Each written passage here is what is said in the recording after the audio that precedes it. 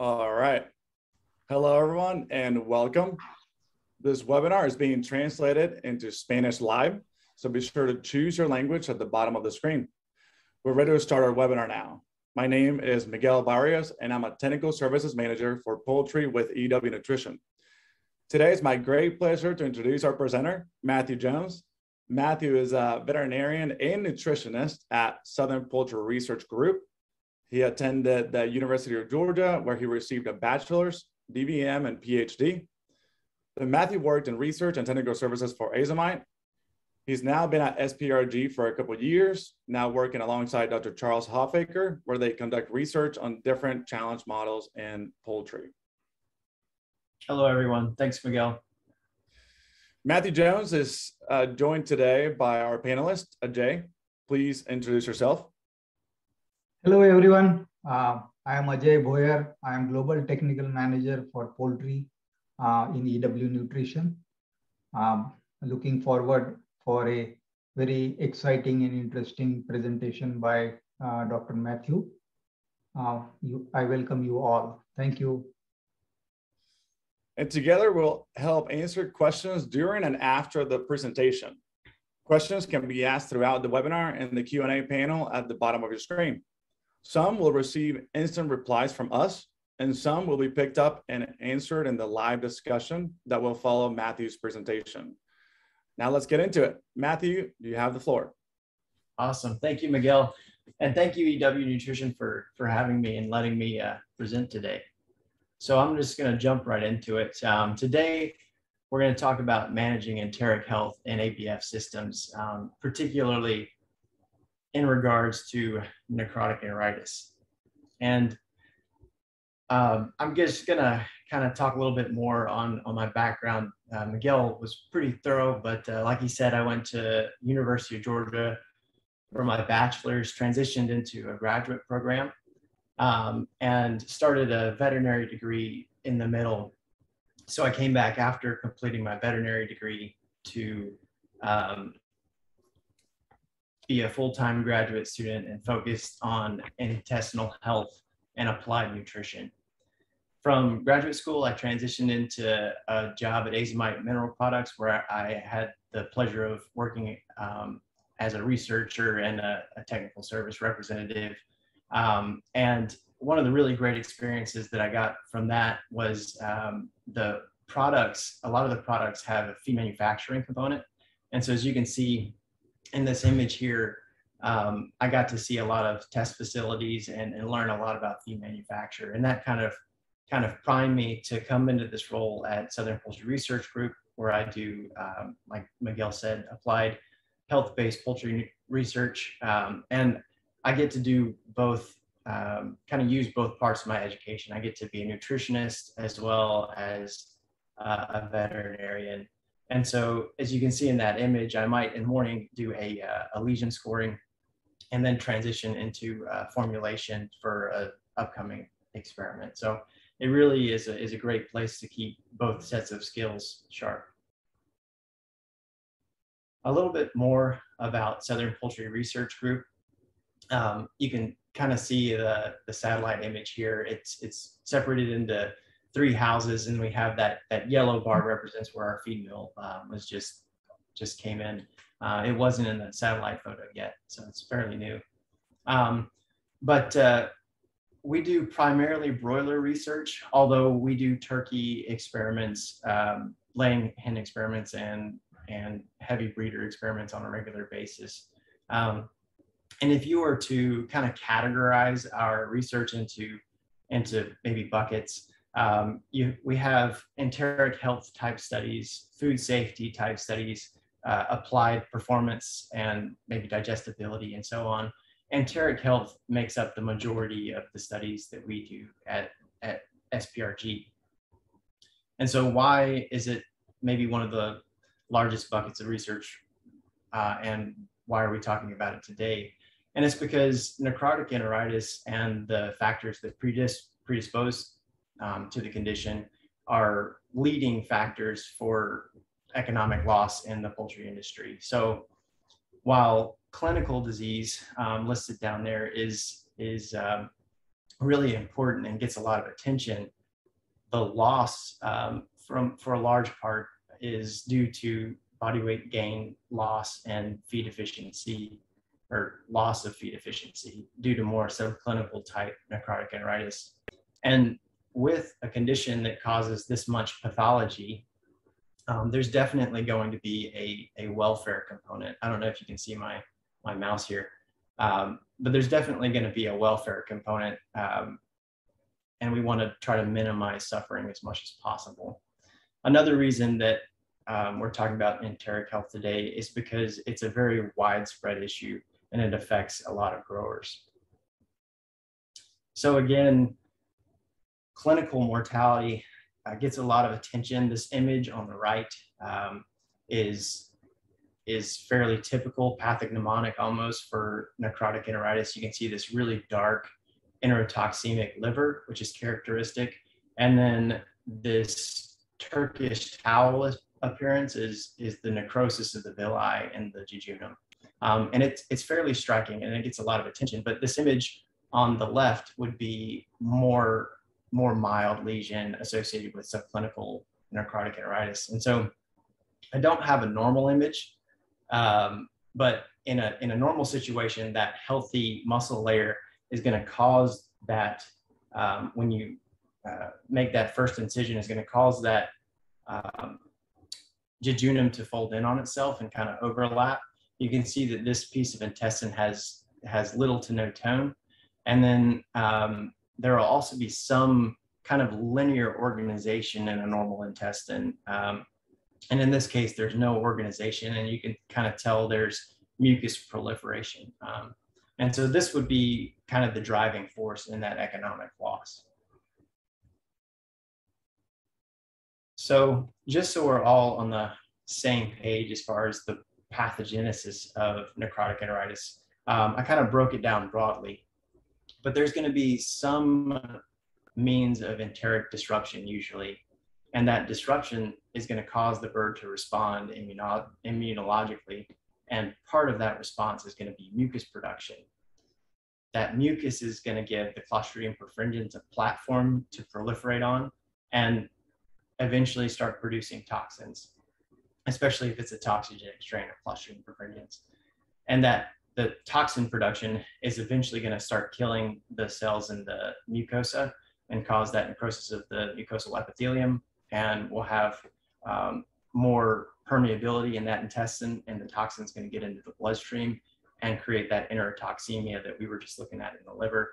And as you could imagine, this mucosal epithelium disruption is going to kind of feed back on itself up here into this intestinal barrier disruption. And so there is some cyclicality to the disease process. So it's not as catchy a title, definitely, but this is maybe a more descriptive definition of the rest of my discussion. So I'm going to talk about a review of necrotic enteritis challenge models to provide insight into managing enteric health in AVF systems. And the reason that I kind of took that approach is I was looking at previous discussions regarding necrotic enteritis, and the major factors that we manipulate in research in order to increase the severity of the disease are going to be the same components, core components that you want to adjust in the field in order to decrease the impacts of necrotic enteritis. And so I kind of took that approach, and I'll tie it back throughout the discussion.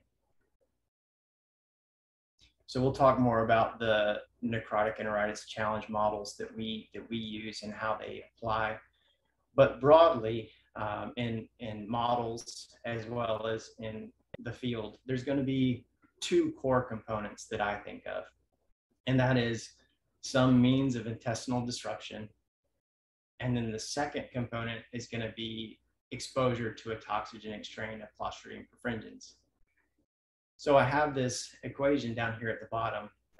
This came from Dr. Collett when he was at the PDRC, and it's also published in the Diseases of Poultry in the first chapter or two. But it just breaks down the risk of infection based on primary factors, including dose, challenge frequency, pathogenicity, and host resistance.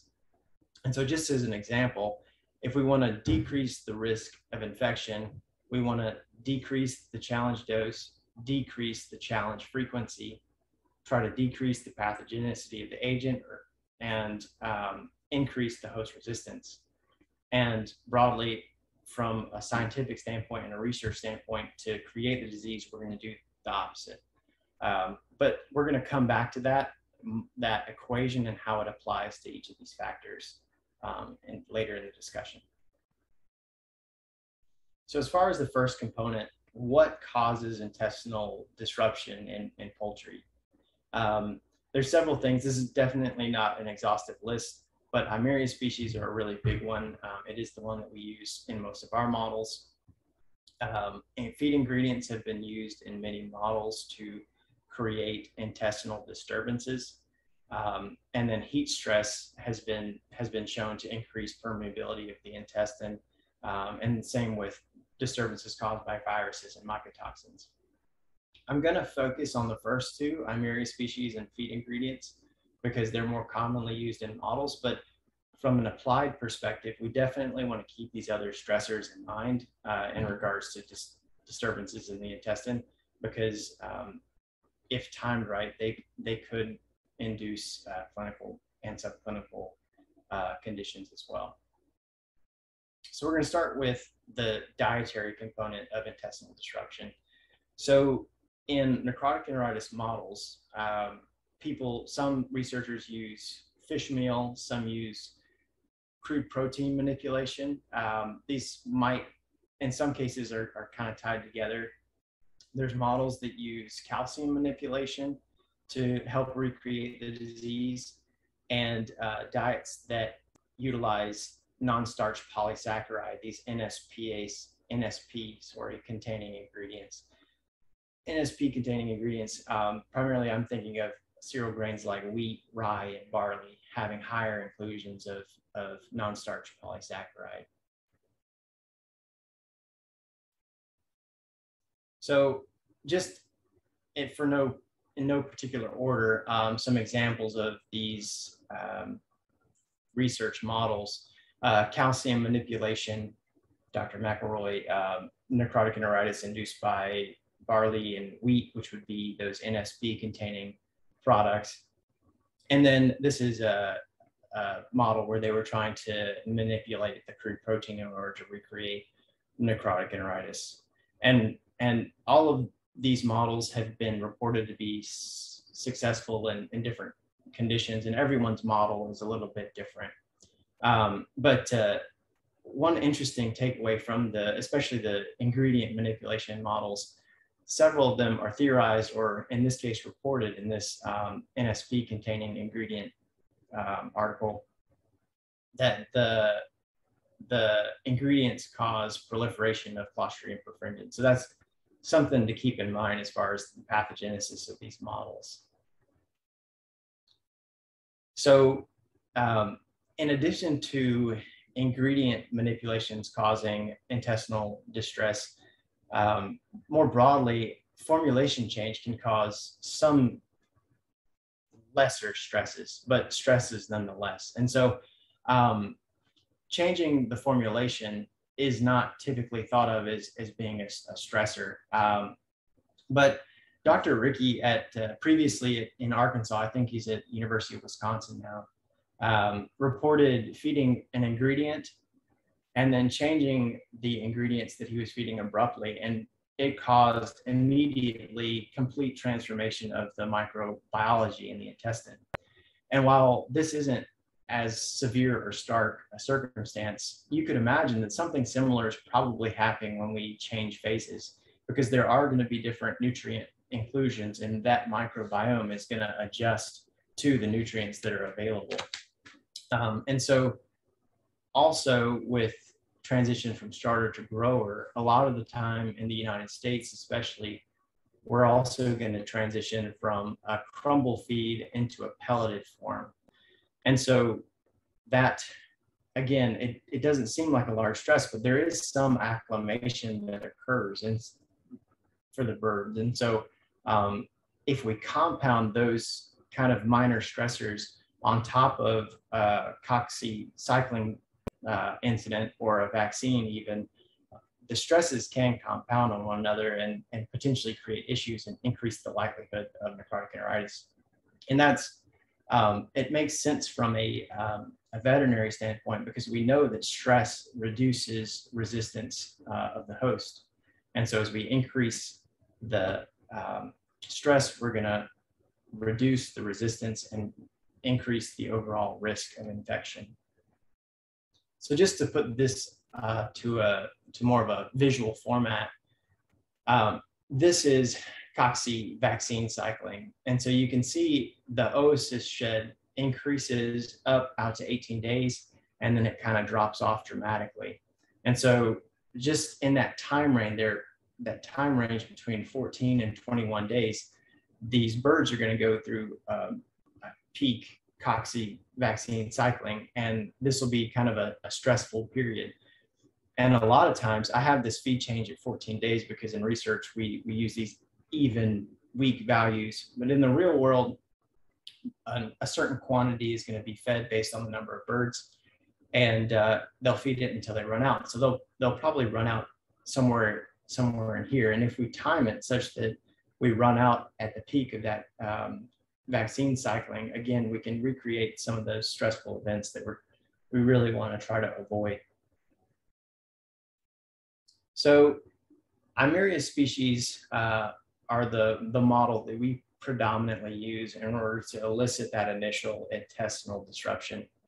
And specifically in controlled environments, we will give Eimeria maxima at 5,000 sporulated oocysts per challenge bird.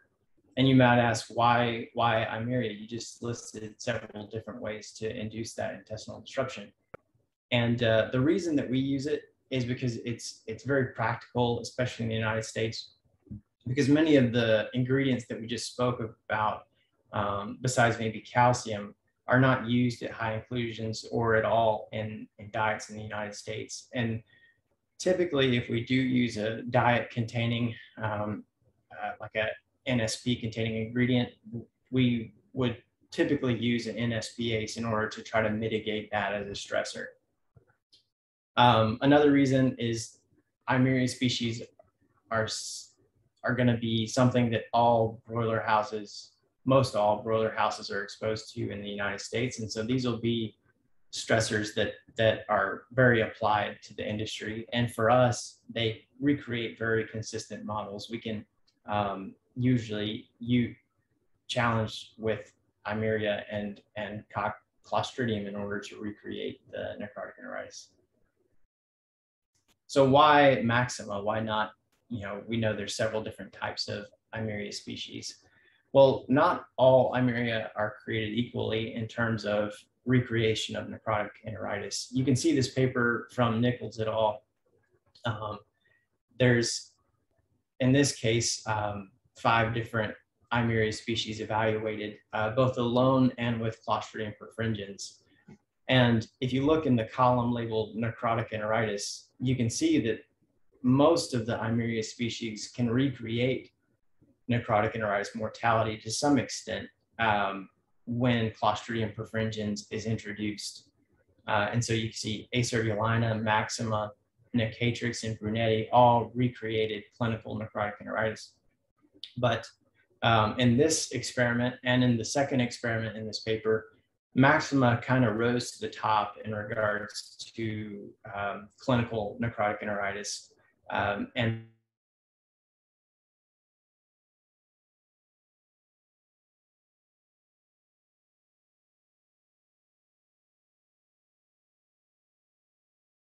in our circumstances, this picture on the left is excreta this is from a Coccidiosis challenge, but it could be from a necrotic enteritis model as well. And so when we see this mucoid fibrinous excreta 6 days after we give Maxima, we know that the cocci is cycling well. And usually we want to confirm this if we have mortality. Typically, maxima is not going to cause mortality. This is a very severe case. But we could confirm this with lesions in the intestine, as well as OPGs or scrapings. So similarly, in the field, if one saw this kind of sloughing and confirmed that it was maxima through gross lesions, OPGs, and scrapings, you're going to want to try to minimize exposure to Clostridium perfringens as much as possible in order to reduce the likelihood of getting the disease. So one more component that I wanted to talk to in regards to how we give Eimeria species is when we give it. We're going to give it in two ways. The first way is we're going to keep the birds naive, usually in battery cages, and then challenge them around 14 days with a really large dose of Eimeria maxima at that 5,000 sporulated oocysts level. The other way that we're going to introduce maxima is through the vaccine. And so we're going to wait till that second or third cycle when the cycling is closer to its peak, and then challenge with Clostridium perfringens. But the timing is you need to really, to recreate the disease, you want to try to minimize the host resistance. And the birds are going to start to become resistant to that vaccine fairly quickly. And so just to put this to maybe, again, a more visual chart, this is the same graph with the Coccidiosis vaccine cycling. And again, you see it peaking here at around 18 days and then falling off. So those birds have become more resistant, and are shedding less Eimeria. And so if we timed it after that peak, we're going to get much less, if any, necrotic enteritis. So we really want to time it before that resistance sets in, prior to, in this case, prior to 18 days. So as far as kind of this analogy that I'm carrying out, in order to control coccidiosis, in our models, what we're looking at is the product we're using, some kind of intervention, and the benchmarks we're evaluating. And so those that would be used, these would be the same products that would be used in the field, would include, if we are not doing ABF, ionophores could be included, and antibiotic-free in the United States cannot include ionophores because of the antibacterial properties. But it includes vaccination programs, chemicals, and alternative products. So kind of going back to that equation a little bit, vaccination programs they're gonna kind of shift the peak. It's gonna be earlier. We're gonna do a controlled exposure, and then we're really highlighting resistance. We're trying to increase host resistance with vaccination programs. Chemicals, we're trying to reduce the challenge dose. We're not allowing those Eimeria to reproduce like they want to. And alternative products, it really just depends on the alternative product. There's theories behind the mechanism of action and kind of that fall into both of those categories as far as increasing host resistance and decreasing the challenge dose of Eimeria. So I just want to recap an overview of intestinal disruption. So feed ingredients can cause intestinal disruption. In order to mitigate this, we're going to give quality ingredients. If we do use products that may cause intestinal disruption, we're going to use enzymes to try to help that. And we're going to try to keep Eimeria cycling in mind when we change the phase of feed in order to reduce as much stress as we can. Eimeria control is really important.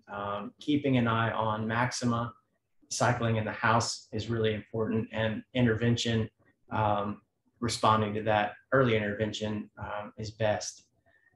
Reducing the peak is really important, and I oversimplified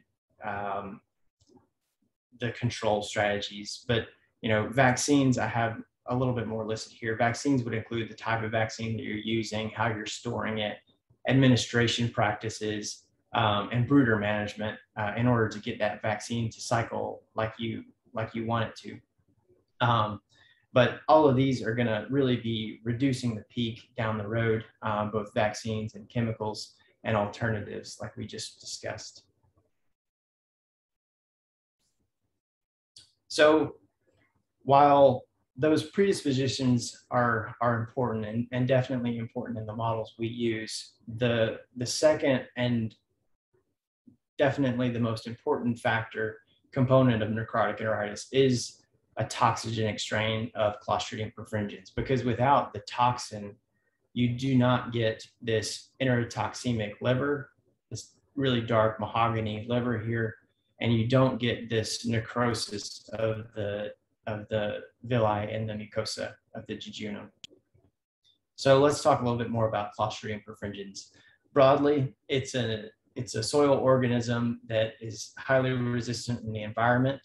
It is normal flora in poultry species, and many of these Clostridium have the ability to produce metabolites that are toxic to poultry. So I want to talk a little bit more about normal flora. We could introduce it as a pie chart, kind of look at a moment in time and look at different sections of the intestine and kind of see that Clostridium perfringens is there in a normal broiler. But I thought it might be interesting and helpful to kind of show what Clostridium perfringens populations do over time in a challenge model and kind of compare a non-challenge group to a challenge group.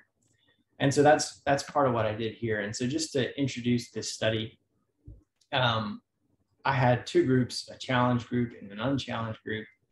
And I had 6 replicates of 10 male Ross chicks for each replicate. I used Eimeria maxima at that 5,000 sporulated oocysts in 14 days, and then waited 6 days until that cycling was at its peak and gave Clostridium perfringens at day 20. And you can kind of come back and look at all the ways that I'm using this equation in order to increase the risk of infection in this case, if you want to. So just to set the stage on this chart, again, I don't know if my mouse is coming through at all, but these light gray bars are the unchallenged group. The dark gray bars are the challenge group. And we have different times here, 14 days, which is the day we gave Eimeria, 20 days just prior to giving Clostridium perfringens, and then 21, 22, and 23. And what we're looking at here is direct Clostridium perfringens enumeration in the excreta. And so we're looking at the Clostridium perfringens population in the excreta. And these values here on the left, the 0 through 7, those are log transformed most probable number. So this 5 is actually 10 to the 5 colony forming units per gram. And so we can see here, before we gave anything, this 14-day sample was taken prior to giving Eimeria, that there's a really high background of Clostridium perfringens. This point was actually the highest point the unchallenged group was in terms of Clostridium perfringens enumeration. And then it kind of drops off down to day 20. So just from a interpretation standpoint, it doesn't seem like Eimeria had an impact on proliferation of Clostridium perfringens. And then we gave this Clostridium perfringens right around the time of this arrow, and we can see that those groups do separate a little bit more after that time. But what separates this normal commensal population from this other population that we introduced? And that is its predilection to produce toxins. Specifically, alpha and net B are perhaps the best characterized of the toxins, but TPEL is becoming more and more popular as well. And so if we take that same graph that we were just looking at and kind of overlay those toxins on it, it actually comes out looking like this. And so what we're looking at is the green, both the solid green and the dotted green bars are alpha toxin expression, and the solid black and dotted black bar represent net B expression. And so you can see before we gave anything, there is some background expression of alpha toxin in this commensal population. And then after we gave Imeria, you can see there's some separation in alpha toxin expression between the unchallenged group and the challenged group. So that may indicate that Imeria is kind of supporting this toxin expression for whatever reason. And then after we give Clostridium perfringens, you really see this stark separation between net B in the challenge group versus net B in the unchallenged group. And so this exposure is really what's driving that mortality.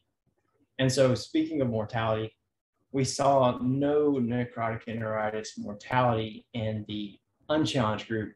But just to kind of give some perspective on what it would look like if we overlaid the mortality in the challenge group, it would look something like this. And you can see we give Clostridium perfringens here between day 20 and 21, and 24 to 48 hours afterwards, we have this really large spike in necrotic enteritis mortality, and then it abruptly comes back down. And so, yeah, that introduction of the net B in combination with the Imeria cycling is really important for introducing that necrotic enteritis. So at this point, you might be saying, well, great, we can reproduce it, but where is it coming from? And that is, it's in the soil, and it creates these very resistant spores. And so it's unfortunately usually in the environment. It's in the litter, it's in the soil. In the United States, we typically use dirt floors, and so it will stay persistent in the dirt. I mentioned water here, I listed water here. More specifically, it's gonna be able to grow in the biofilm of the water line. And then anything that can really translocate organic matter is gonna be at risk of transporting spores from one place to the next. And it is a problem. It's a problem in the industry as well, where these houses just become reinfected with necrotic enteritis because both Imeria species and Clostridium perfringens are fairly environmentally stable. And so they'll just break and then break again because those pathogens are still in the environment. So we utilize this in one of our models. We will challenge with Imeria and Clostridium perfringens, and then use that litter from that challenge model to challenge the next group of chickens. And so we're really just capitalizing on that environmental persistence in order to recreate the disease. But if we don't want to recreate the disease, or if we don't want it to spread from one model to the next, we really need to take strong precautions related to the environment. So we want to disinfect the water lines and treat the litter, or even remove the litter in our case. And then we use very strict biosecurity policies so we don't spread it around the farm. Because again, these are very, very persistent organisms that will spread if you're not careful on substrates, organic, especially organic material. And so this is picture on the left would be kind of that model where this reused litter marked as treatment 3 is has been exposed to Imeria maxima, and there is Clostridium perfringens present, whereas this pen on the right is fresh pine shavings, and we have given them Coccidiosis vaccine in this case, and we're going to give them Clostridium perfringens at 14 days, right around the peak of their cycling. And so just kind of a thought question, which of these would you expect to have higher clinical necrotic enteritis mortality? And if you're thinking treatment 1, you are correct. Models where we use fresh litter tend to have much higher clinical necrotic enteritis mortality than models that we use the supplied litter challenge. Although we do see clinical necrotic enteritis in both models. And this has been described by Dr. Hoffaker and Dr. John Smith at Fieldale. When they looked at some retrospective studies, they noticed that fresh shavings was actually a risk factor for necrotic enteritis in a lot of incidences. And there's a couple of theories about that, and we can talk more about that in just a minute.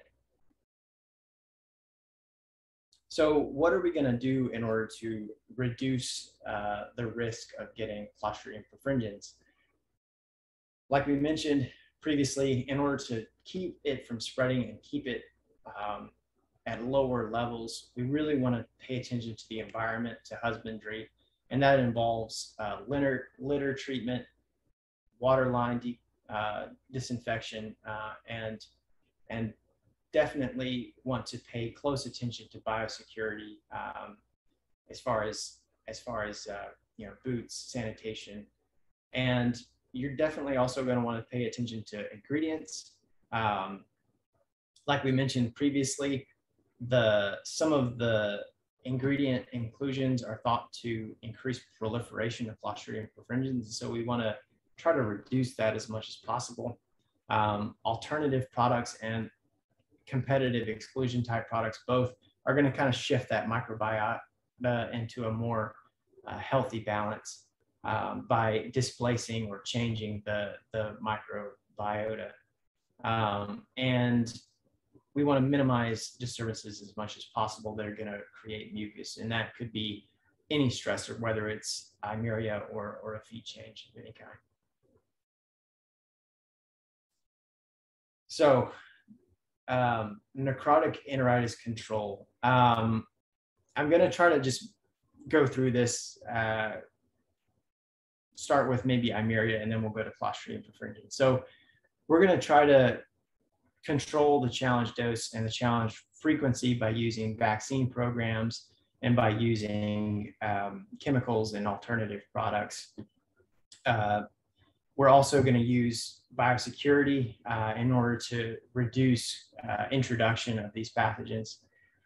Over time, the vaccines will kind of populate the house and in theory give more less pathogenic strains. And so we can maybe over time influence this pathogenicity of the agent. And then again, vaccines are really increasing the host resistance. It's kind of a controlled exposure. So they're being introduced and getting resistant so that there's no spikes down the road in cycling. From a Clostridium perfringens standpoint, challenge and dose a lot of it is going to be environmental control. So again, back to that litter and disinfecting the water lines are going to be really important over time. And biosecurity is going to help this whole top line as far as the challenge dose frequency and introducing pathogens. So one more thing that I just wanted to introduce is a clinical perspective, and this comes from Dr. Hoffaker. This is, I don't know if y'all have ever listened to his discussions on necrotic enteritis, but he usually includes this with many of them, and I think it kind of ties back well into what we've already discussed. So necrotic enteritis, he has seen to be more severe in the wintertime, and that might be because in the winter there's going to be a shift of programs typically as far as controlling coccidiosis. And the other thing that's going to happen in the winter is, especially in the South, we're all going to close our houses up. So there'll be less ventilation, and we'll also have different humidity in the house, different litter moisture. And so it likely has to do with how the coccidiosis is cycling in the house as far as that severity that's been observed in the winter. He often sees farms with poor husbandry, which kind of ties back to that applied litter model we talked about. There's just going to be Eimeria and Clostridium perfringens in the environment because they are very persistent. And if we don't treat the environment in terms of litter, water, and keep from introducing it from a biosecurity standpoint, we're going to have reoccurring issues from necrotic enteritis. Something else that he's noticed is that typically there's a spike around 16 to 18 days, especially when you're using a coccidiosis vaccine. And that kind of ties back to that image that I've shown several times now, where we have this increase in oocyst production out to about 18 or 20 days, and then it starts to fall off as they become resistant. That 16 to 18 days is going to be that peak asexual replication when the birds are most vulnerable to Clostridium perfringens. And so that makes sense in terms of how that vaccine is cycling. And so it's really important to know how your vaccine is cycling and what it's going to do in your specific circumstances. It is a widespread issue. He sees it in as many as 50% of the houses that are placed. And like we talked about with the clean litter, typically, or it might be a risk factor as far as introduction of new litter. And they see it in 37% of cases. And it's not very well characterized, but there's probably a couple components to this increased incidence in fresh litter. You know, the moisture is going to be a little bit different, and they're going to have differences in capability of retaining moisture.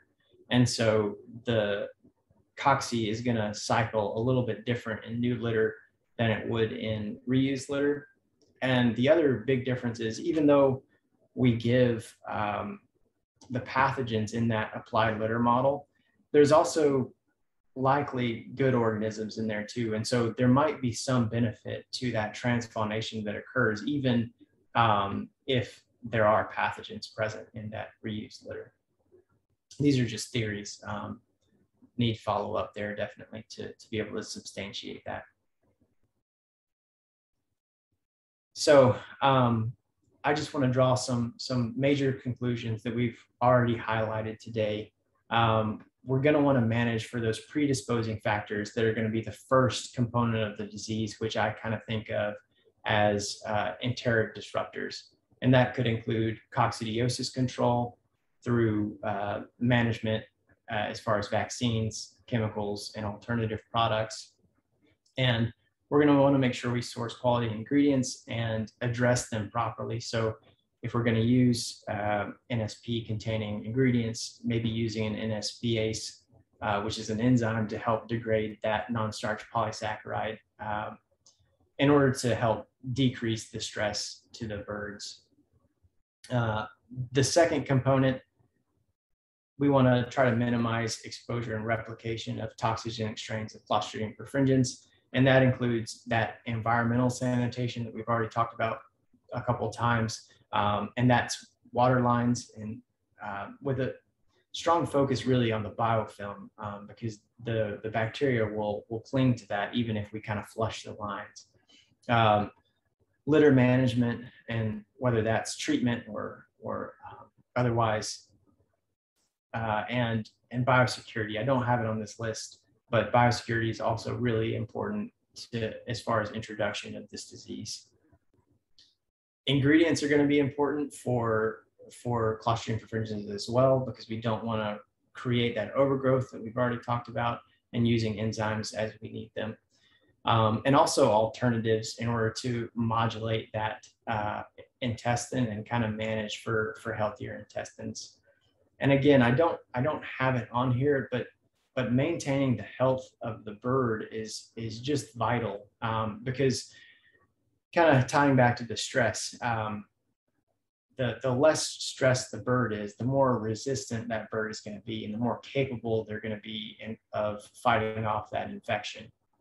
And so doing everything we can in order to establish and maintain a healthy gut is really going to be critical in order to reduce the likelihood and the risk of necrotic enteritis in the field. So with that, I'm gonna answer questions, and I hope you all learned something and enjoyed the presentation.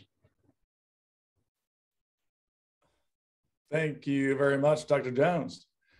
Now we'll move on to the Q&A session. So if you have any questions, you can type them in the Q&A panel at the bottom of your screen. Some questions will be answered in that box, and some questions we'll pick up and will be answered live.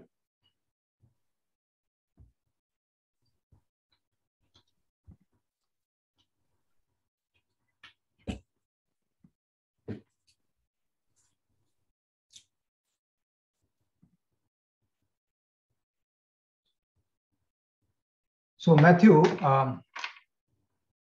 though I am a panelist, I have a quick question for you, if you are ready. Sure, absolutely. So you said the clean or new litter is a risk for necrotic enteritis.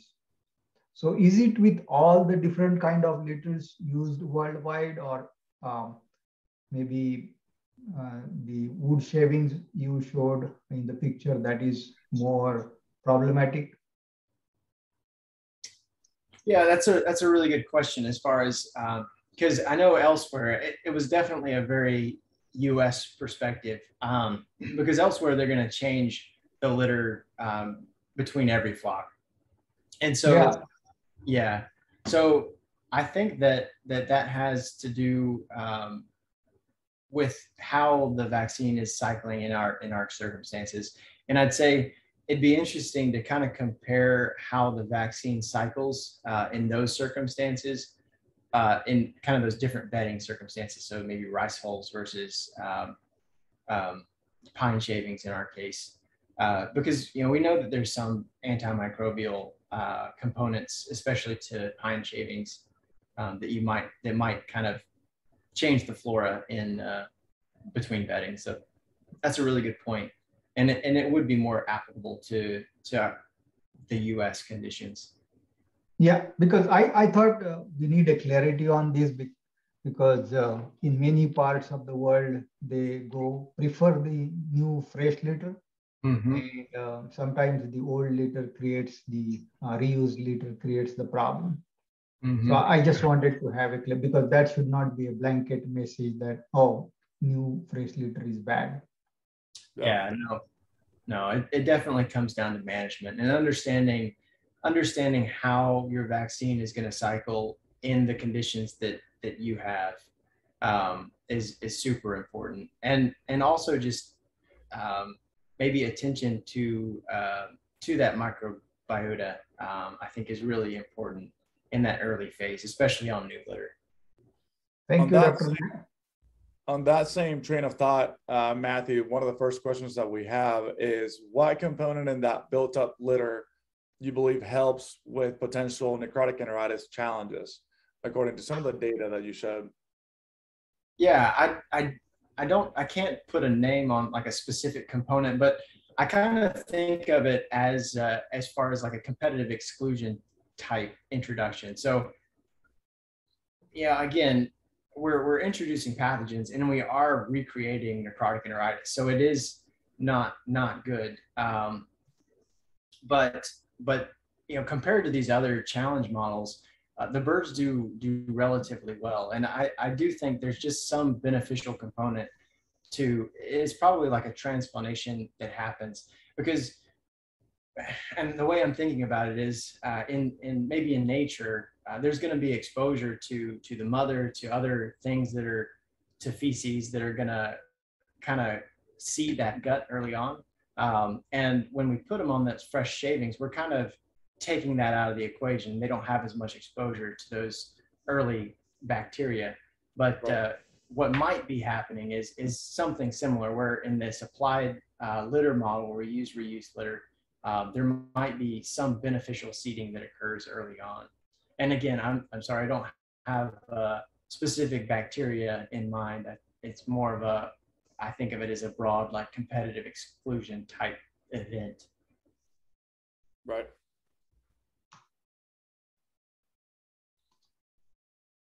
So the another question we have, Dr. Matthew, is probably from South Africa.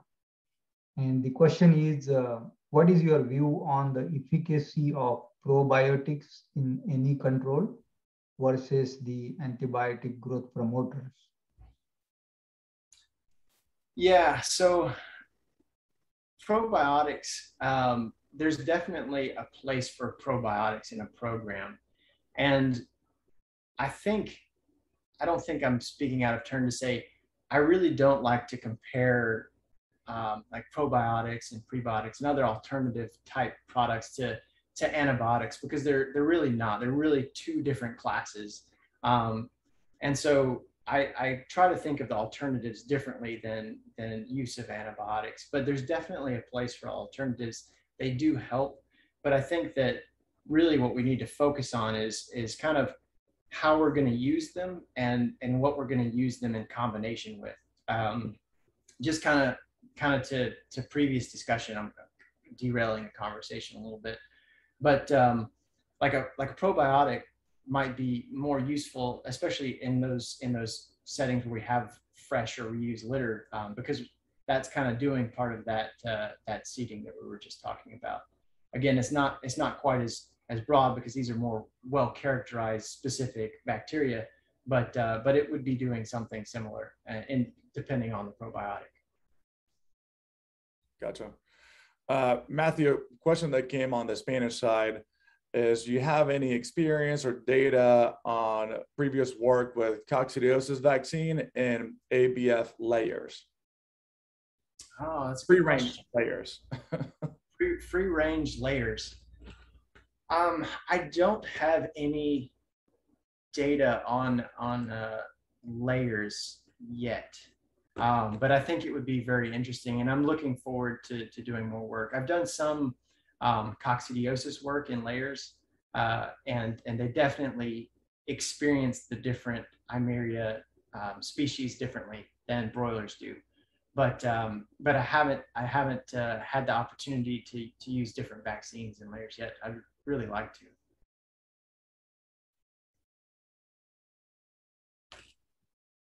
I mean, one question that I think we can talk about forever, and it will look differently across the world, really, especially as we have these type of conversations, is how do you evaluate a healthy intestinal flora, what it looks like, what does that mean? You know, and of course, that's going to look different in Georgia, Alabama, South Africa, but do you have any, top pointers that you usually look at? That's a really good question. And I actually posed a similar, when I was in graduate school, I posed a similar question to a microbiologist, a more molecular microbiologist, and she pointed me back to the research. And if you go back to the research, it'll point you in a lot of different directions. And that was her point. There's still a lot that we need to learn as far as what the healthy microbiota looks like. And I think that there's a lot of work being done right now, that maybe it's not about so much the bacteria that are present, because all of these bacteria are producing metabolites and interacting with one another. And some of these bacteria are producing the same metabolite. So, does it matter if you have this one versus this one, or is it okay if it's like this or like this? And that's something that's being kind of explored right now. And I think there's a lot of good work being done there. But that's just to say there's a lot of work that still needs to be done on the microbiota side and the healthy microbiota side, because that was kind of my point as far as the microflora. And sometimes people are surprised, that we might introduce Clostridium perfringens, at such a high level, but it is already usually in the intestine at a fairly high level, even before we challenge. Yeah. Shane, so go ahead, Ajay. Yeah. The next question is related to the feed change from starter to grower. So the question is, based on the coccicycling, what day do you recommend the feed change from starter to grower? Yeah, that's a really good point. And it's going to depend on the program and the economics kind of in that specific situation. But kind of the takeaway is I would look at how your vaccine is cycling. Take some field samples, look at OPGs, and kind of get a good feel for when your vaccine is cycling and where the peak is. And then once you identify that peak, know that the asexual, the more stressful time is going to be just prior to that, 24, 48 hours prior to that peak in OBG. And so once you identify that, try to transition them either, you know, before or after. So a couple days prior to that peak stress, or a couple 3 days after that peak stress. You just don't want to fall right in the middle if you can help it. And there's times that you just can't help it. But if at all, I think it's a good idea just to be cognizant of that potential stressor. Right. Thank you. Well, we are due to end the webinar very soon, so we'll still stick around for a few minutes and give participants a chance to have their questions answered. We're about 5 minutes out. Okay. Another question that came in, Matthew, is about the use of organic acids and water pH. Of course, we can talk about water as a completely new subject, but have you seen any research as far as decreasing the water pH and the effects on necrotic or Clostridium? Yeah, I'm trying to think of specific examples that have been published. There's definitely work being done in that realm, and we do use disinfectants. I referred to it in the discussion. We disinfect our water with a combination of products after a necrotic enteritis challenge in order to decrease that biofilm in the lines. And we'll actually use different products serially in order to reduce the biofilm. But as far as specific cases and specific articles, none come to mind, but I know I have one in my file folder. I'll bring it out if you reach out to me. Gotcha.